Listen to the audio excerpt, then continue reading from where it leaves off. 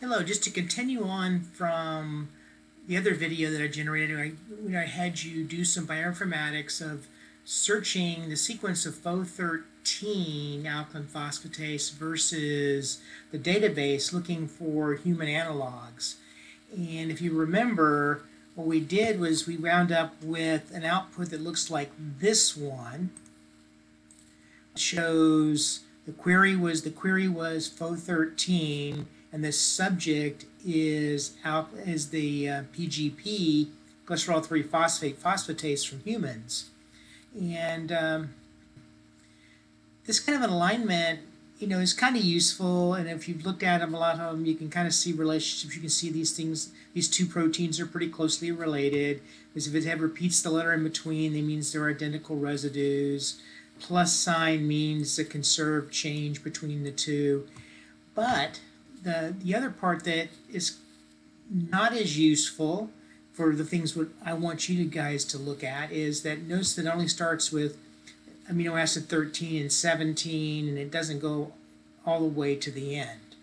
What I want to do is to show you how to go ahead and use a different website called Clustal, and Clustal will align many different protein sequences together, and in this case we're only going to be doing two, even though I think that maybe including the mouse one might be an interesting one to add, but I'm going to show you that. I just have the tab where Clustal is clustal.org, and to get into it, just click Clustal.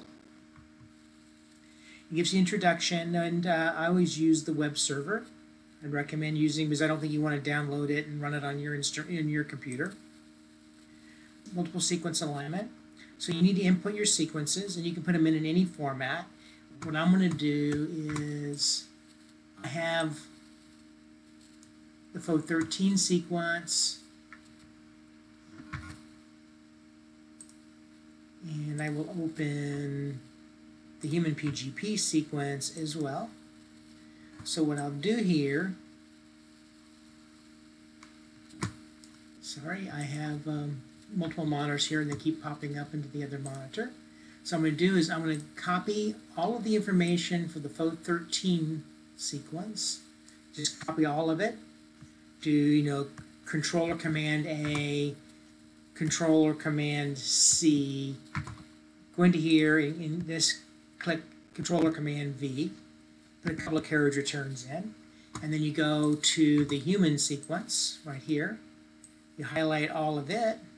Do the same thing, copy it, paste it in. The nice thing is that the software will parse it out for you. And I want you to go ahead and just,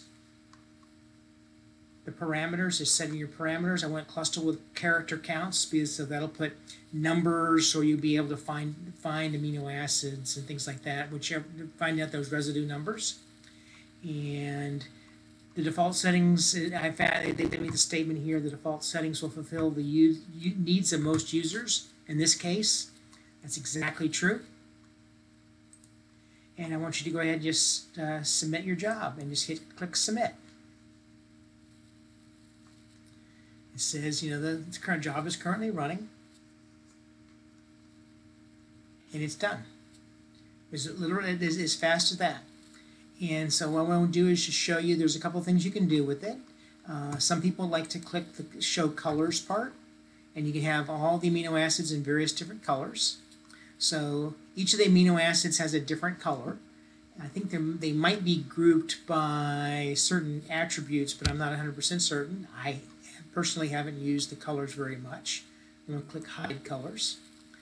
So I look here is an asterisk means it's an identical residue between the two sequences, and a colon means it's closely related, and then a little period here means it's distantly related. And if you see nothing there, it means it's an unrelated amino acid. And that way you can look at these relationships. There's yet another program where we can actually submit this sequence and actually analyze it. But currently tonight, the Boxshade website is not open. But what I would do here is go ahead and download this alignment file.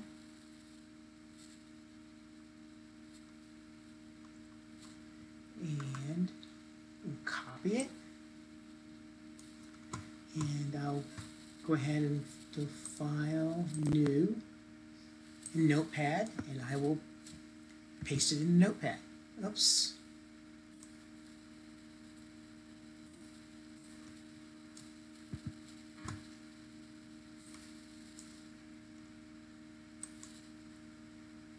Copy. And now I will paste it into Notepad. So this has all that information, and hopefully I will be able to give you a demo of the box shade application in the next video if that website comes back up. Hopefully this was useful for you, and this is sort of one of the assignments. This is part of the assignment for assignment number 1. I want you to align these two sequences where all the amino acids are present. Notice the numbers are here, so this is residue 56 for Pho13. This last residue is residue 60 for the human sequence. And these little marks here show you the relationships between them. And so I will save this file, save as alignment of Pho13 and human PGP. And part of your assignment will be at least going ahead and including this sequence in your results. And if you have any questions, feel free to send me an email and ask questions. Thank you for your attention. Bye.